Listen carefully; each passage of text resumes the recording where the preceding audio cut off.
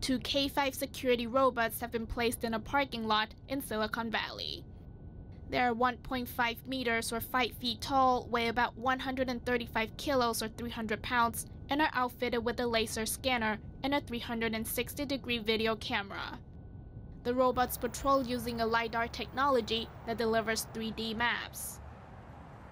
They rove throughout the designated perimeter, navigate around people and things in their paths, and record activity and sounds by shooting live videos.